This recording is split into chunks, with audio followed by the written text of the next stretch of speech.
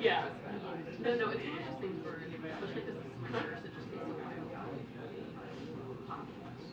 Yeah. So you always think you are much more visible than they are. Hello. Yeah. Here. Hey, how are you? Good. Oh, I think they have just had a meeting.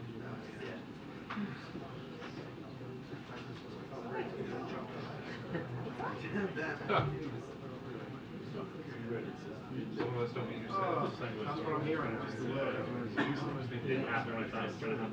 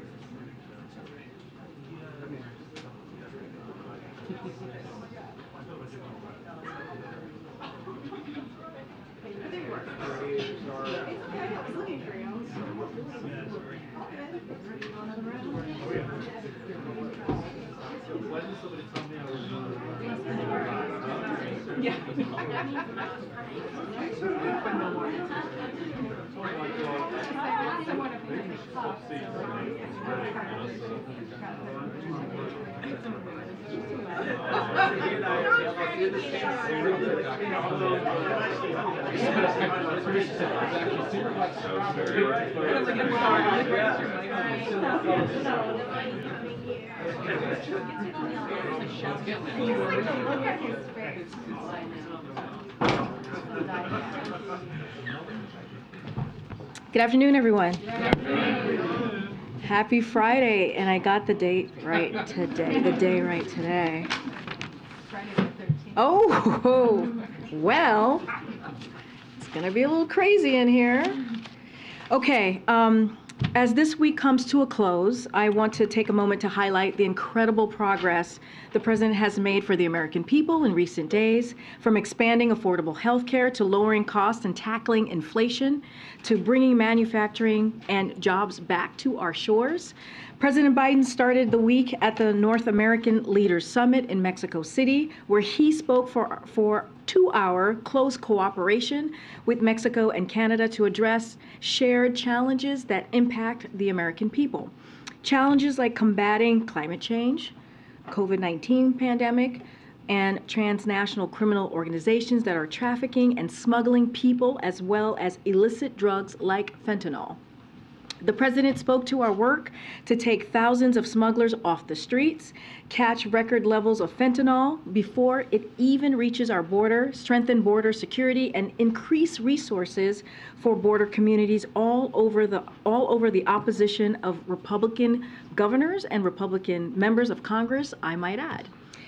We've also continued taking action to lower health care costs for American families, made possible by President Biden and congressional Democrats' enactment of the Inflation Reduction Act. On Wednesday, HHS announced its historic plans for Medicare to directly negotiate lower prescription drug costs. In addition, starting this month, seniors on Medicare are seeing their insulin costs capped at $35 for a month's supply.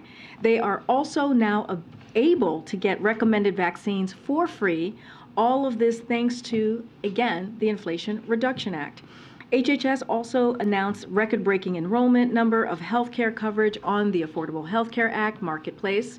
Nearly 16 million people have signed up for this open enrollment period for healthcare coverage, a 13% increase from last year. And it includes over 3 million people who are brand new to the marketplace, and we're not even done with the open enrollment yet. Because of the cost savings measure in the Inflation Reduction Act that President Biden signed into law, millions of Americans are continuing to save $800 per year on health insurance on average. And 4 out of the 5 healthcare.gov enrollees can find coverage for $10 or less a month, All of this adds up to real impact and meaningful progress to expand affordable, quality health care coverage for American families. And that matters. That matters to the American people. We also had exciting news on the economic front as well. On Wednesday, as you all saw, the largest solar investment in U.S. history, a direct result of the President's economic plan and the Inflation Reduction Act again. This $2.5 billion investment in Georgia will create 2,500 jobs. And yesterday we learned that for the 6th month in a row, inflation has indeed come down. Annual inflation has fallen to lowest level since October of 2021, and gas prices are down by more than $1.70 from their peak, thanks in part to the President's actions to increase oil supply, which were also historic actions that this president took. This is further proof the president's economic plan is working. Even though inflation is high in most major economies, it's coming down in America and giving families more breathing room. You hear the president say that all the time, how he wants to make sure that he's giving American families a little bit more of a breathing room. At the same time, the president is building an economy from the bottom up and middle out, with the lowest unemployment rate in 50 years, nearly 11 million jobs created, and historic manufacturing investment, like I just mentioned, totaling nearly $300 billion in major investments across the country.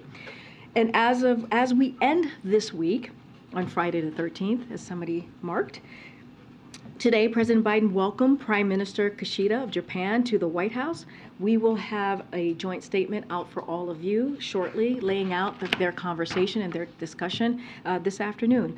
But I can tell you that the two leaders are discussing the unprecedented actions we have taken together to better equip us for the 21st century challenges, as well as working to deepen our cooperation on everything from economics to technology to fighting the climate crisis, advancing peace and stability in the Indo-Pacific and around the world. Today's visit is a testament to President Biden's investment in our alliances and partnerships since day one, since he walked into the administration. And a historic week is leading into a historic weekend.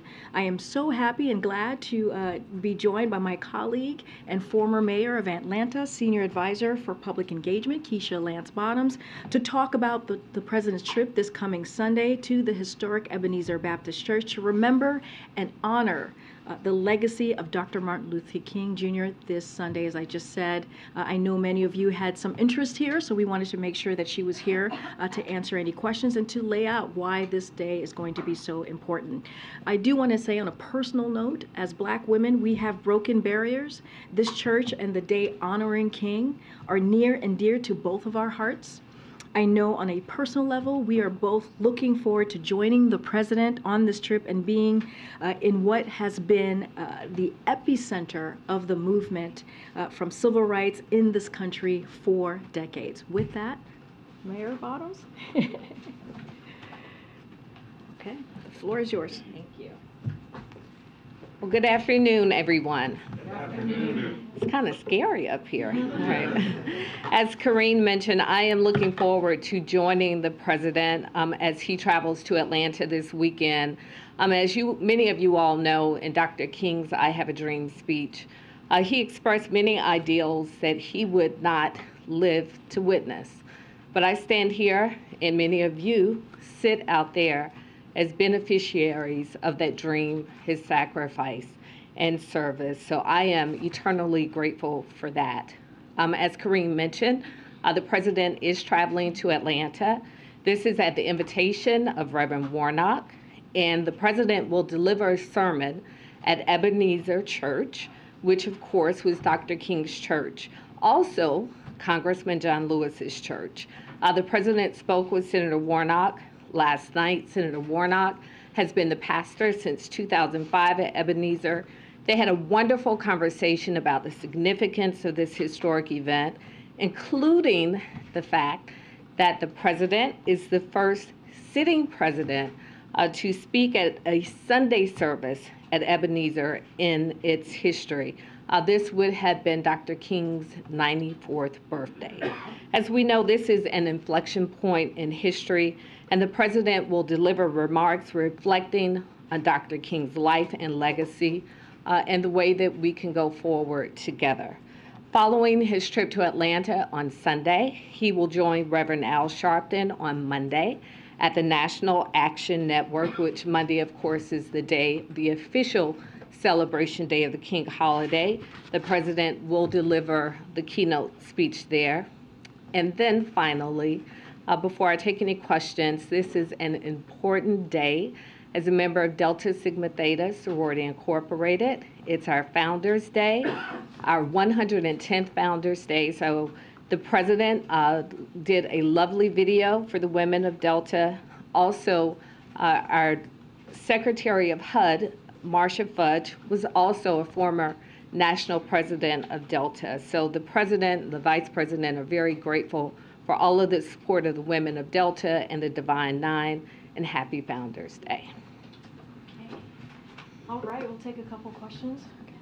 Can I ask you if, as in your role in community outreach, whether the issue of the documents is a particular setback for the president at a moment when other things seem to be going pretty well, inflation's coming down, employment is solid. Like, are you finding that you're getting a lot of response from the public on that, and how do you play that issue? In my role as Senior Advisor for Public Engagement, we've not gotten any information on that in terms of from the public. We've not received any questions. And do you anticipate that that will have any bearing, or is causing the president to think at all about, as he's making his decision about whether to run again, will this series of discoveries have any bearing on his thinking and his thought process as he decides whether to run? I'll refer those questions to the president. He can speak for himself on that.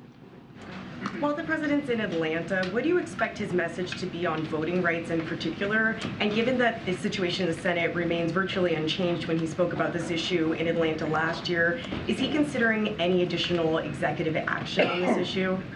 Well, the president has been very clear that we need Congress to act. He's asked for Congress to codify the John Lewis Voting Rights Act, and also the additional Voting Rights Act that's pending before Congress. That's the Freedom to Vote Act. So the president has been very clear that voting, the right to vote, the access to vote is a core component of our democracy, and he's going to continue to push for that.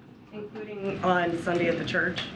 The president will speak on a number of issues at the church, including how important it is that we have access to our democracy, and you can't come to Atlanta and not acknowledge the role that the civil rights movement and Dr. King played and where we are in the history of our country, but we still have to push forward. We still have more work to do. And just one other thing, do you expect him to have any engagement with the King family while he's down there?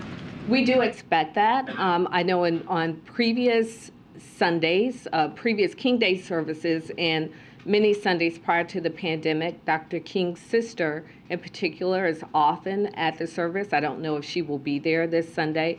And we also expect other members of the King family to be there as well. In regards to the voting rights, last time around this time when President Biden went to Atlanta, some of the civil rights groups and voting rights groups skipped the speech out of concern that the White House wasn't doing enough to push this issue. Aside from wanting Congress to do more, what is the message to those who feel the White House is not doing enough? Well, as I've been in this role as senior advisor to the president since June of last year, we have engaged with civil rights leaders. He's had them at the White House in a roundtable. I'm in constant contact with them. And I think that it's very clear that the president is doing everything that he can in his executive power to lean in on voting rights. But we need Congress to do more. This is important. If you've come through the East Wing, you've seen the pictures of Dr. King meeting with Lyndon Johnson, meeting with other civil rights leaders, hashing out voting rights in the White House. And so the fact that we are still here talking about this in 2023, I think really speaks to the fact that we need action. We need that action from Congress. The president has done and will continue to do all that he can do in his executive powers, but there's only so much that he can do. We need Congress to act. Is the feeling then that he has exhausted what he can do, his powers from the White House, his executive powers? Well, if there is more that he can do, we welcome those suggestions. But as I stand here today, it's my understanding that we have done all that we can do from the executive branch. Now we need Congress to act. Yes, thank you so much, Mayor Holmes, for being here. Really appreciate it. When you look at the economy, you saw the unemployment rate come down last month, and yet it went up for Black women, for Latinos. What is your reaction? How focused is this administration on trying to make sure that the recovery is equal, is helping African American women? Well, equity is at the center of what we do from this administration, and so that's extremely important. You know, it's been said that when America catches a cold, then Black America catches the flu.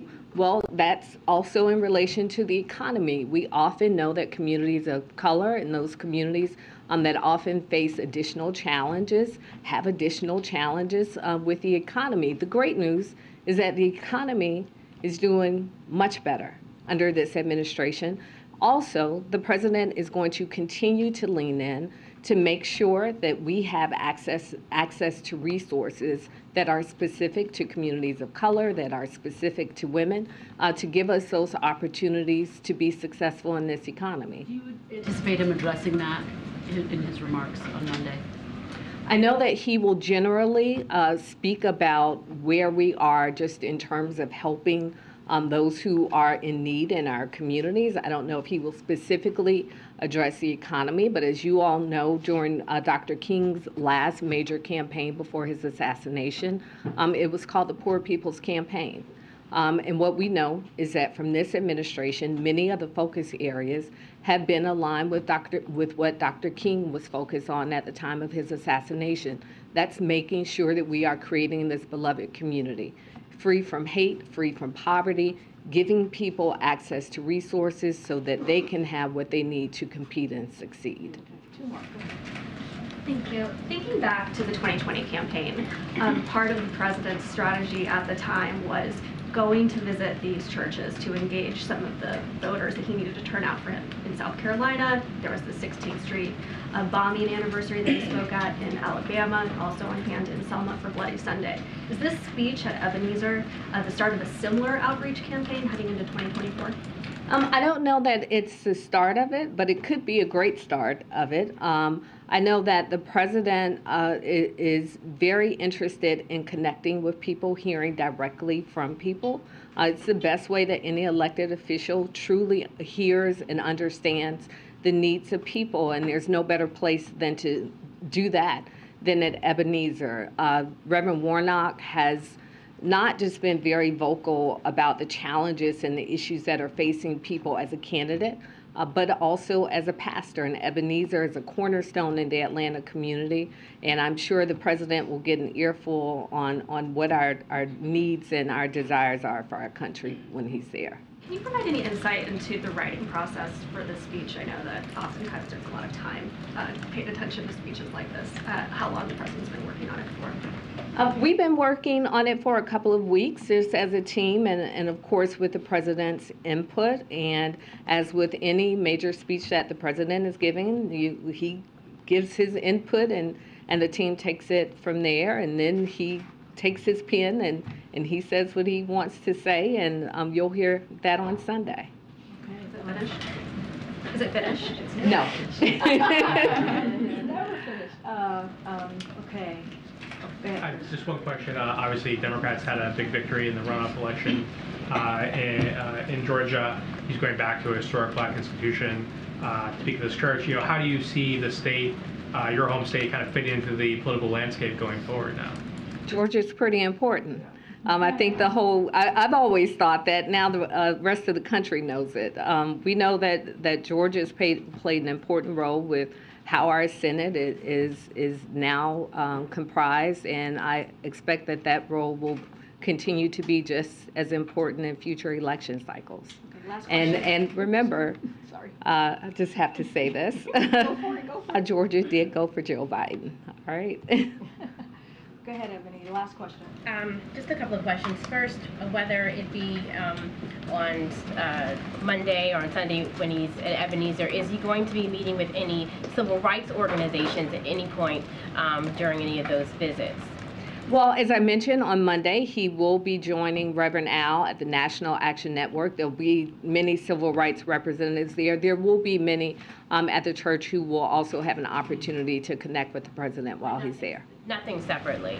Nothing separately, but there will be some engagement while at the church. And at the policy forum with Reverend Al Sharpton, when he attends the NAN event, what kind of policies can you talk about that you know that they'll be talking about on that day? Or what kind of policies do you think that we can kind of expect to hear the president talk about even following that? I know that Rev has been talking about criminal justice reform quite a lot and had several other meetings. Can we see the president pick back up on those same messages following this?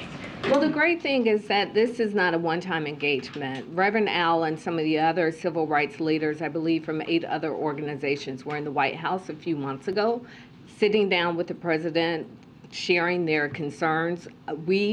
My office, me personally, I'm constantly engaged with these civil rights leaders, so we're hearing in real time what our challenges are, and I think I can safely say that we have confidence in many of these leaders that we are doing what we can do and will continue to do more as we can to make sure that the needs of our communities are met.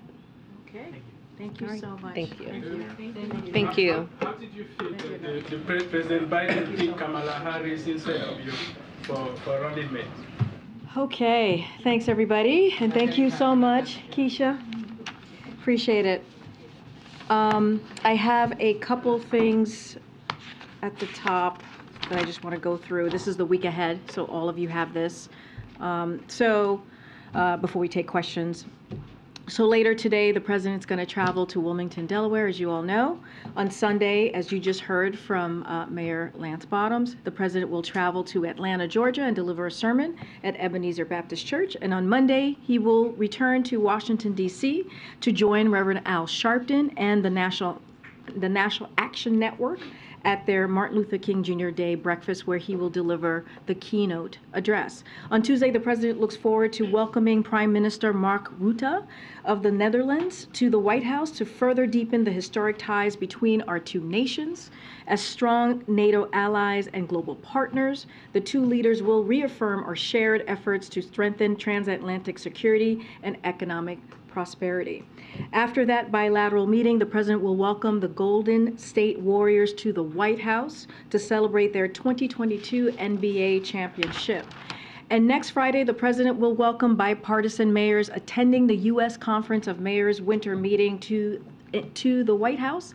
The president will deliver remarks celebrating the achievements of the past 18 months and focusing on the bipartisan work that needs to be done to implement these and other historic pieces of legislative victories at the local level to make a difference in people's lives across the country. With that, Chris, you want to kick us off? Sure. Question on a couple different topics. Speaker McCarthy has invited the president to deliver the State of the Union on February 7th.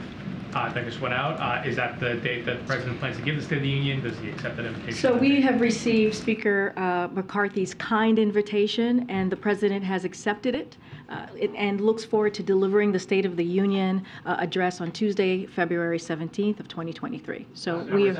Oh my God! I'm so sorry, guys. On Tuesday, February 7th. 2023, but we truly appreciate the kind invitation by Speaker McCarthy. On the debt limit, Republicans want to cut spending as part of a debt limit deal. Is the president willing to cut any spending as part of a debt limit deal, and what would he be willing to cut? Look, as you've heard us say before, we will not be doing any negotiation over the debt ceiling. But broadly speaking, at the start of this new Congress, We're reaching out to all the members through the Office of Leg Affairs, making sure that we have those connections with those new members, as I just stated. But I want to say, like in the past, and I've said this before, and I'll say it again, there's been a bipartisan cooperation when it comes to lifting the debt ceiling, and that's how it should be. That's how it should continue. It's not and should not be a political football. This is not political gamemanship, and this should be done without conditions, and that's how we see this process moving Sorry, forward. when you say that there'll be no negotiating, you'll not negotiate anything involving spending? What we're saying is that this should be done without conditions. In the past, we have seen this. We have seen both Republicans and Democrats come together to deal with this issue. It is one of the basic items that Congress has to deal with, and it should be done without conditions. So there's going to be no negotiation over it. This is something that must get done. And does the President agree with the Treasury Secretary that the debt ceiling should be eliminated? Again, I've spoken to this before. That is not, no one is talking about eliminating the debt ceiling or the debt limit. That's not what we're talking about right now.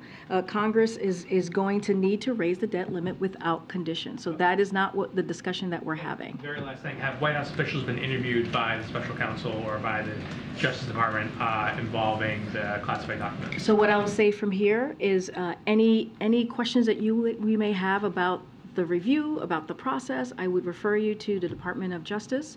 I would also refer you to my colleagues over at the White House Counsel. I'm not going to get into any specifics from here. Go ahead, Mary. Aside from the special counsel, aside from this review, I just have a question about processing classified documents and their handling, because I think there's some confusion amongst the public and even in this room. What is the process to make sure that classified documents aren't accidentally or intentionally taken when a president or vice president leaves office? What's the protocol, or is this sort of just a self-review system? It's a good question. I would, on the process and how that works, I would certainly refer you to the White House Counsel's office. They would know that. They can walk you through that. My colleagues there, and I know many of you have been in touch with my colleagues in the last 24 hours, in direct touch, and answering many of your questions. So I would refer you to them on the specific process, so that they will certainly guide you in the right way. But as far as you know, is it ever okay for classified documents to be mixed with personal evidence? What I can say, look, what I can say is what the President has said before, what I have said multiple times. We take this very seriously. The President takes classified information, classified documents very seriously. But look, I've said this before. We have addressed this issue multiple times at length. And we have been fully cooperating with the Department of Justice, and now we will be doing the same with the Special Counsel's Office, just to be prudent here and just to make sure that we are consistent. I would refer you anything that is related to this, as it relates to the review, to the Department of Justice or my colleagues at the White House Counsel Office. And we see it as the best way to move forward. We want to respect the process, and so that's what I'm going to do. I'm going to refer you to the Department of Justice. Just to be clear, you're confident he followed whatever protocol was in place? Again, this is something that he takes very seriously. The President, when it comes to classified documents, when it comes to classified information. I'm not going to go into any specifics from here. If you have any questions, anything further that's related to the review, or I will refer you to the Department of Justice or my colleagues over at the White House Counsel's Office, who I know many of you who I'm staring at right now has been in close touch. Go ahead, Ed. A few things, Karine, thank you. Following up on the State of the Union, I believe it was the President who suggested he has spoken with Speaker McCarthy. Are there any plans for them to meet in person before February? Yeah, they spoke, and I think we actually shared that with all of you. The day that Speaker McCarthy became Speaker, you saw a statement from the President and the First Lady congratulating Kevin McCarthy becoming Speaker. And then the next day, I believe that was on a Friday. I believe the next day, which was a Saturday, the President had a direct conversation. He connected with Speaker McCarthy and congratulated him in person. But no plans yet for, I don't have a plan. I don't have a scheduled meeting to share with you at this time. I wanted to follow up on a few things from yesterday. When was the President informed about the Attorney General's decision to appoint a special counsel? How and by whom? So, the specifics on that, here's what I can tell you. I can tell you that we were not giving a heads up. I was asked that question yesterday. We did not know that the announcement was going to come yesterday until after it happened, so I can clear the deck there and let you know. Anything else specific to when the president knew or anything that's related to this, I would refer you to the White House counsel's office. I know many of you that I'm looking at right now has been in close touch with my colleague there, and so I would continue to refer you to my colleague at the White House counsel's office. One of the things that they finally confirmed for us is that Bob Bauer is indeed the president's personal attorney handling some of this. Given that the Justice Department cited the personal counsel as having made this initial outreach to National Archives and has been in touch with the Justice Department, is that the person who these questions should be directed to? Why the White House counsel? I will say this again. Whatever the White House counsel, my colleague told you in your conversation, I know you guys just spoke or connected earlier today, I would ask them that question. And anything related to the review, I would refer you to the Department of Justice. And regarding the extraordinary measures that the Treasury Secretary announced a little while ago in advance notice to Congress, is there a policy that requires her to give advance notice of those plans? You have to reach out to the Department of Treasury on how that process works. What I can say is just so that everyone knows, folks who are watching, the debt limit is projected to be reached on Thursday, January 19th. At that point, Treasury will begin to take extraordinary measures to prevent default. Secretary Yellen did not name a specific X date, if you will. The day Treasury would no longer be able to pay the government's obligations, but quoting from the Secretary's letter, it's unlikely that cash and extraordinary measures will be exhausted before early June. But that does not mean that Congress should not wait until then to raise the debt ceiling, as we have been saying over and over again. The sooner Congress acts, the better, since even the prospect of not raising the debt ceiling will have damage the full faith and the credit of our nation. And again, we are going to continue to encourage Congress to act. But as far as the steps and how this all works, I would refer you to the Department of Treasury. 6 days till the 19th. A few years ago, she did it about 10 days beforehand. I understand. I would refer you to the Department of Treasury. There's nothing to it being announced today amid the situation that the White House is facing. I would refer you to Department of Treasury. And just to be very clear here, Ed, I've been in here almost every day since we got back from Mexico City, standing here taking your questions at length, so that we're not avoiding anything here. And you've heard from the president at least twice, and we have put forth multiple statements from the White House counsel's office. So that suggestion I just disagree with. Go ahead, Kristen. Karine, thank you so much. Does the White House and does the president agree to fully cooperate with the special counsel investigation? We have said that we are going to continue to fully cooperate. We have been. The president's lawyers and team has been fully cooperating with the Department of Justice, and they're certainly going to do that with the special counsel. And so, by that reasoning, would the president agree to sit for an on-the-record, in-person interview? I'm not going to get into specifics or get ahead of what's going to happen. I'm not going to get into hypotheticals because that is a hypothetical. What I will say is we have addressed this multiple times at length, and we are going to continue. The president's team is going to continue to fully cooperate with the Department of Justice, and we respect that process, and that's what we're going to do. The president has said he hopes to speak about this soon. When can people expect to hear from him about this? Don't have, again, that is something that I can't. I don't have a magic wand here. I don't know when that's going to happen. What I can say is his team is going to fully cooperate with the Department of Justice. Let's not forget, the president said during the campaign that when it comes to the Department of Justice independence, he respects that. And that is something that he had said was incredibly important to make sure that they had their independence. That's why we say we're going to make sure that they have their independence, and that's why I'm saying that we're going to refer to Department of Justice. And let me just ask you a big picture question here.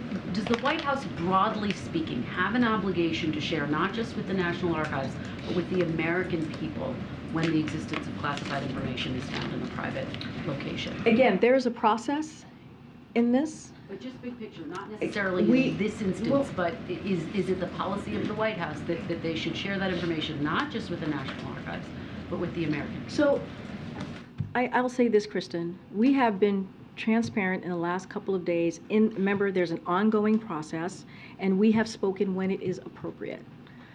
And we have shared, again, I've been here almost every day, not every day, but from Wednesday, yesterday, and today, taking your questions on this. The White House counsel has put out a very extensive, multiple statements on this as well.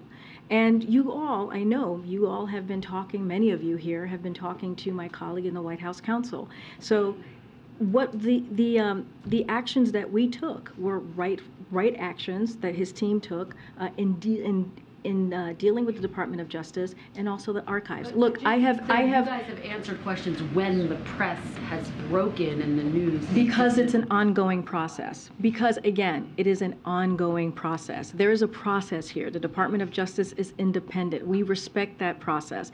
But again, I have taken questions. I can take two questions through 100 questions. I have answered your questions as almost every day on this issue. And again, anything else that you may have, anything that's related to the review, I would refer to the Department of Justice. One last question, because I know you've got to move on here. But the president campaigned on the argument that he would restore confidence. We know that he's in the process of deciding whether to officially announce he's running for re-election.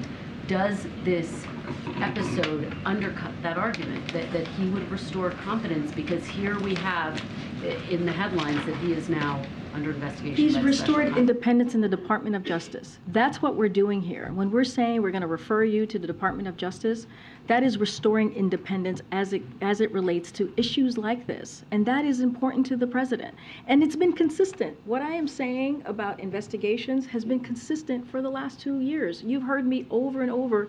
Again, when it comes to a legal issue or a matter like this, we have always referred to the Department of Justice. So there's nothing here different here. We have said we wanted to restore the independence of the Department of Justice. That is what you're seeing. And again, this has been done in a transparent way when it relates to how this was dealt with the Department of Justice and the archives. The president takes this very, very seriously. Any other questions that you may have about this particular issue, about the review, I would refer you to the Department of Justice. You guys have been in touch with my colleagues at the White House Counsel Office, and I would suggest that you continue to reach out. Go ahead, Stephen. Thanks. I just want to press you on that point about the idea of disclosures when it's appropriate. You describe a process, but it sort of feels like a strategy, a communication strategy to protect the president from political damage.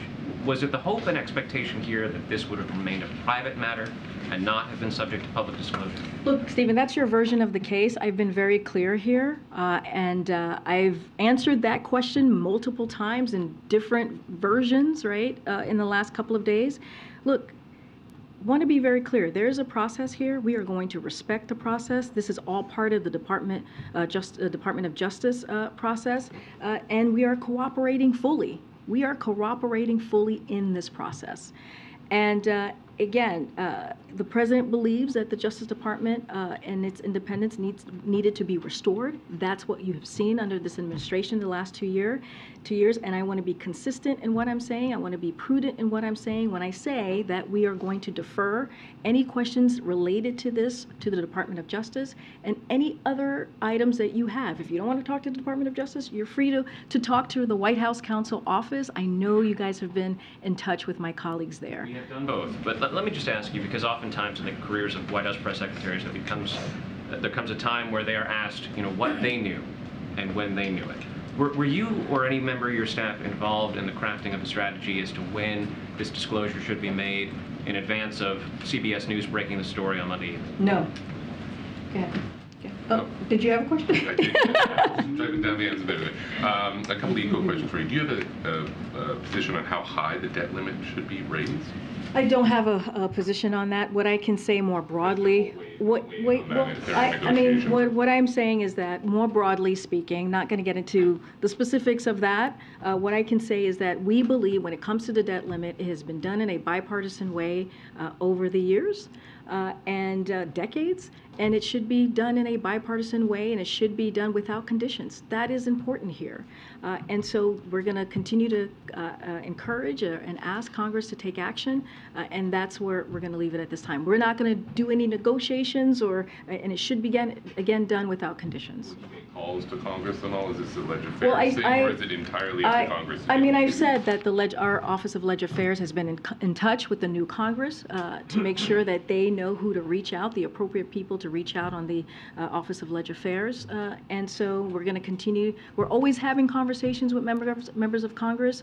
The President always has multiple conversations with members of Congress. As you know, he has a lot of longtime friends who are over on the other side of Pennsylvania. And so that is something that continues. But when it comes to this, when it comes to the debt limit, it should be done without conditions. It was done under the last president 3 times in a bipartisan way, and so this should continue. And very quickly on the CPI data yesterday, pretty good result there. That comes on the heels of the jobs data, which was pretty strong.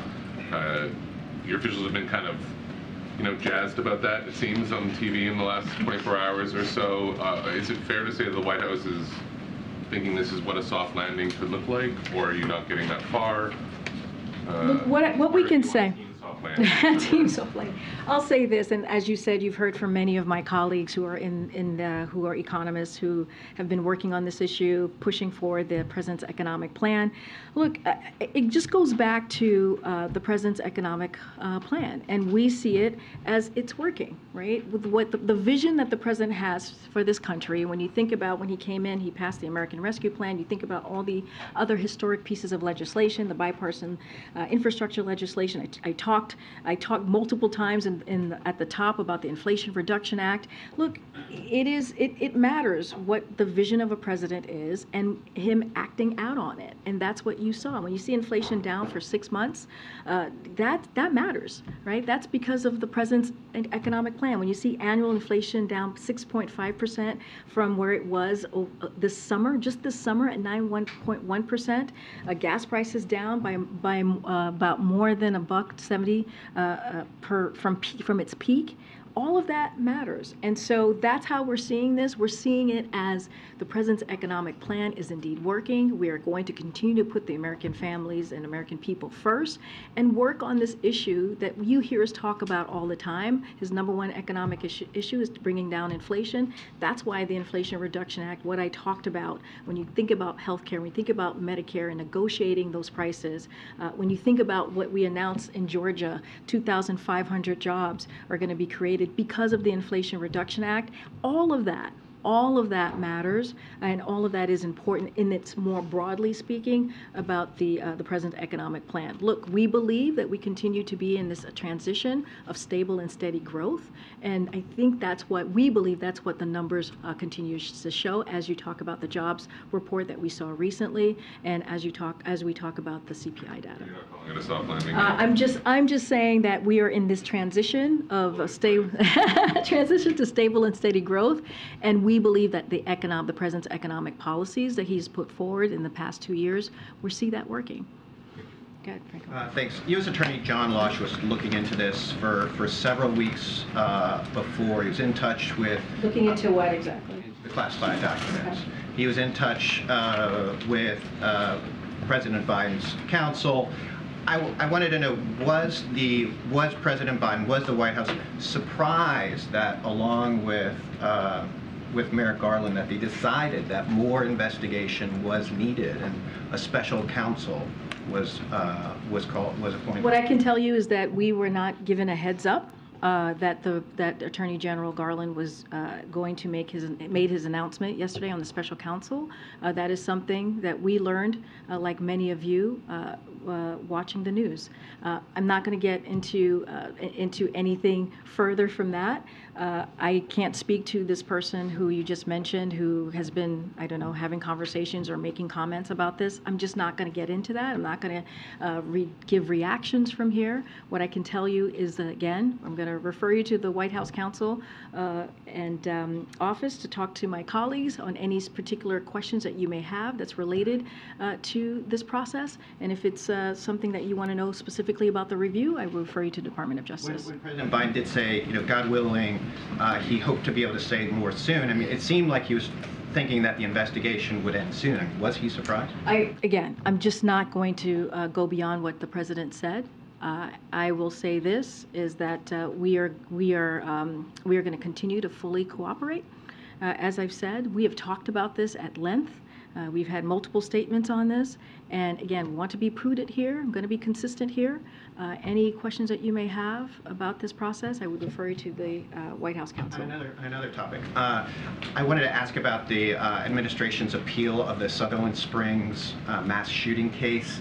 Does it concern the administration that some gun control advocates are concerned or worried about the appeal by the DOJ, and that appeal undercuts Biden's own stance on background checks, and actually also that the NRA is essentially applauding the DOJ's move? So look, when it comes to issues like this, legal issues, that is something that the Department of Justice deals with. Again, they are independent, so I would refer you to them on their decision. The president continues to be committed on making sure that we address an issue that is affecting families across the country, communities across the country, which is gun violence. That's why it was so critical when he signed the bipartisan piece of legislation on gun violence just a couple of months ago, this past summer. And he's going to continue to call for the ban of assault weapons, working with Congress to make that happen.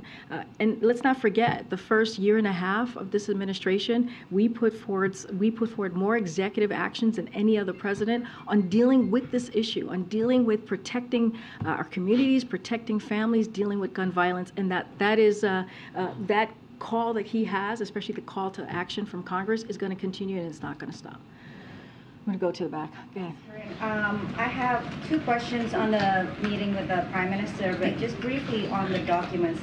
We have seen online propaganda from adversaries seeking to take advantage from this revelation. I'm sorry, can you go back a little bit? Who's seeking to take advantage? We have seen online propaganda from adversaries seeking to take advantage of the revelation of the classified documents. I wonder if you can share with us whether the administration is anticipating any kind of national security implications from this fallout. Are you hearing any kind of intelligence, and are you doing anything to deter those threats?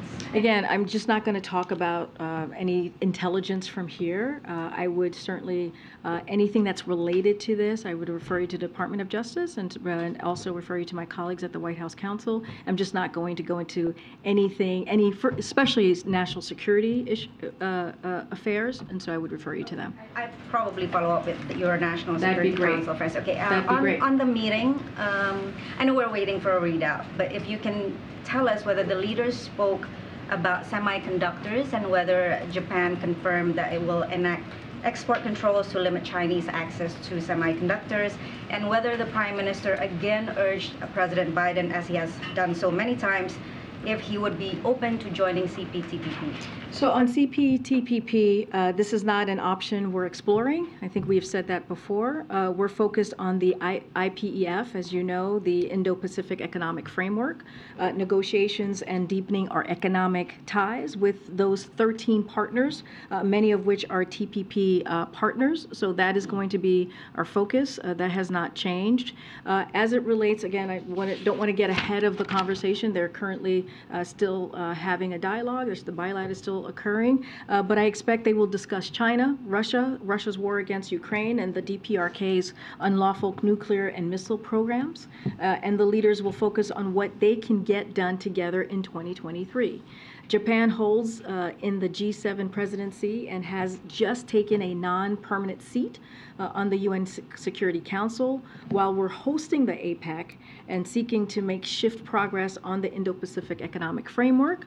Prime Minister Kishida arrived at the White House, as you all know. I believe my colleague laid out what came out of that 2+2 after consulting closely with us and regional partners in Europe, and I expect the President and the Prime Minister Kishida will debrief on those consultations. Again, don't want to get ahead of, we're going to have a readout for you. They're having this conversation currently, and so once we have the readout this afternoon, we certainly will share that. If I can just dig a little bit deeper on IPEF, Karine, because we really haven't heard much about this framework since it was launched last year. So at this point, it seems like the administration still believes that this is the best offer that the U.S. can give to counter Chinese trade clout. Am I understanding this correctly? Let me so as you said, it was announced in Tokyo just this past May, and Japan was a critical partner, as you know, in helping us to build support, particularly among Southeast Asian countries. So that is important. Again, Japan has been a critical partner in this. IPEF partners represent 40% of the world GDP, and we are united in our belief that much of our success in coming decades will depend on how well governments harness innovation. So that is part of it, right? We got to see how this works through, especially the transformations afoot in the clean energy, digital technology sectors, while fortifying our economies against a range of threats, from fragile supply chains to corruption to tax havens. So again, with Japan's partnerships and leadership in the negotiations, we expect to achieve high standard commitments that will deepen our economic engagement in the region and make good progress in text-based negotiations this year. So this is a partnership that is incredibly important. Japan played a very big role in it. When you think about it represents the 40% of the world GDP. And so, look, this is, again, an important partnership. This is a framework that we are incredibly committed to, and we appreciate Japan's partnership in this. Oh, yeah. Go ahead, Ed. Yeah, thanks, Karine. I want to ask you about the U.S. Chamber of Commerce. So the U.S. Chamber of Commerce embraced President Biden in 2020, and now the president of the U.S. Chamber says that the businesses it represents are fed up with the government making it harder to do business and adding new rules and regulations. Do you have any response? Yes, I do. First thing, the president's first 2 years in office have been the best for job creation in history when you think about nearly 10.5 million jobs created. Manufacturing and small businesses are on the rise, and we are seeing progress in our fight against global inflation. So that's the first piece to just lay out there. The second, look, I don't think that it's all of the chamber's presidents who said that. She also called out polarization and gridlock and called for permitting reform, immigration reform, improving child care, improving climate resilience, and funding law enforcement. So those are all areas where President has called for Congress to act. And we also agree with the chamber that Congress must address the debt limit, and we can, quote, not play chicken with the true faith and credit of the United States. That's end quote. And lastly, let me just say, as I think everyone is aware, the last 2 years showed historic bipartisan progress for the American people. I've talked about during this press briefing those pieces of legislation, again, historic pieces of legislation, including on rebuilding our infrastructure and investing in American manufacturing. So the president's plans on infrastructure, next generation research, clean energy, and manufacturing are strongly supported by business community. Again, we do outreach to different communities when we talk about these important pieces of legislation, when we talk about the president's economic plan, but he also believes big corporations should pay their fair share in taxes. And that's not just us. That's also the American public who believes that they should be doing this. Well, she said also that there's government regulatory overreach, adding, and I'll quote her, when regulations are driven by ideological agendas and imposed on businesses without transparency, accountability, or clarity, government isn't working. So will there be changes, and is government working? Look, I'll say this. Our administration is leveraging every available tool to advance the president's ambitious agenda for the country and to deliver for the American people. That's the president's primary goal. When he came into the administration, and it continues to be the case, he wanted to make sure that he's delivering for the American people, delivering for American families, making sure that we're building an economy from the bottom up, middle out, and that's what you are seeing. I was just asked about the inflation data, the CPI data, and the jobs report. We are seeing, while there's still more work to do, we are seeing the president's economic policy is actually working. Okay. Go ahead, Alex, in the back. Yeah, Karine, earlier this week we discussed the situation in Florida with, I think, about 350 Cuban migrants landing at Dry Tortuga and Key West. I believe you said it was a political ploy on the part of Governor DeSantis to deploy the National Guard. His office has said that the Coast Guard requested help patrolling the waters off Florida. So can you just kind of discuss your understanding of the situation in Florida and how that understanding has developed in the last several And days. I'm happy to repeat what I said, which is Governor DeSantis has made a mockery of the system, and he has consistently and constantly, as many of you have reported, has done political stunts, has not helped to address the issue, but has instead decided to put the lives of migrants who are coming here for a better life at risk, and that's what we have seen from this governor. Look, when it comes to the Coast Guard and Customs and Border Protection, they are deploying additional personnel and resources to Florida to quickly process individuals and place them in removal proceedings. I would note that the migrants from Cuba who arrived in Florida over a week ago were processed and moved out of the state by Border Patrol within days. At the national park that you mentioned, it reopened just this past Sunday. The president has expanded safe, orderly, legal pathways for migration, including for Cubans, and we continue to urge individuals to use those instead of risking their lives at the hands of human strugglers. And you heard that directly from this president just a couple of days ago on the world stage in Mexico City. I'm going to try and call folks I haven't. Go ahead, Karen. Folks I haven't called. I called her early. Go ahead, Karen. You've several times today referred people to the White House counsel for questions about the process and the review. Would you bring Richard Sauber here or someone from his team to answer these questions in the briefing room in a formal capacity? So look, the White House counsel's office has provided information on this this week as appropriate. Again, I think I just said this, I've said this multiple times during this briefing, that I know in the last 24 hours, my colleagues at the White House Counsel White House Counsel's office has been in touch with many of you and has answered a lot of your questions. And so that will continue. You reach out to them and they will certainly engage. And so I'm going to leave it there. But again, anything that is related to this review, I would send you to Department of Justice. Again, if there is something specific to this that you want from us, I would refer you to the White House Counsel office. And is the White House concerned that this investigation is going to overshadow what you are trying to do right now, what your message is right now?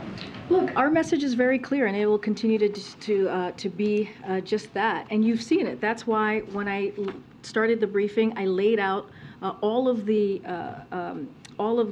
kind of progress that we have made just this week alone. When you think about the Inflation Reduction Act, when you think about how it's going to lower costs for American families, when you think about the bipartisan infrastructure legislation, just recently, as some of you were there in Kentucky, where you saw bipartisanship talking about a bridge that has, for decades, presidents have talked about fixing that bridge. And this president, because of the bipartisanship that he was able to bring together, got that done. And so, look, we're not going to stop talking about how we're going to deliver for the American people. I actually think, and we actually believe, there are people who are watching, the American people who are watching want to hear that. They want to hear what I just laid out at the beginning of the briefing. They want to know how this president, how this administration, how the federal government is delivering for them. So we're going to continue to have those conversations. You're going to continue to hear from me speaking about that. You heard from the president yesterday talking about the CPI data and how important it was to see inflation go down in six months, and how we're seeing record low unemployment in 50 years. That is conversation, and that work is going to continue. Thanks, everybody. Have a great weekend. Are you the best person to be press secretary?